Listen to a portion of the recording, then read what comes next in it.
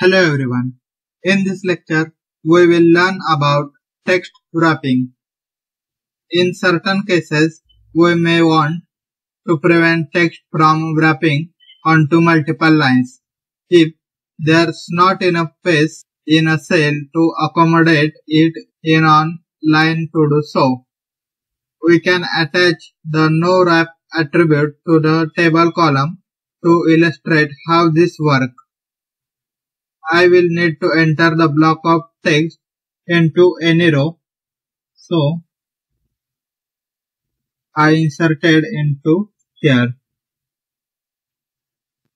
Now the text is inserted in the file. Save the file and refresh the web page.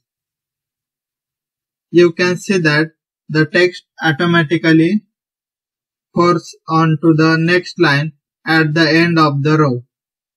If you add no wrap attribute, I am going to add the no wrap attribute. Save the file and refresh the browser window. You can see that the text now appears on a single line, and I am just scrolling the page because block of text is fairly long.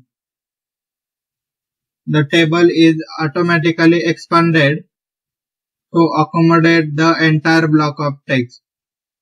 So that's how the text wrapping works. Thanks for watching. I will see you in next video.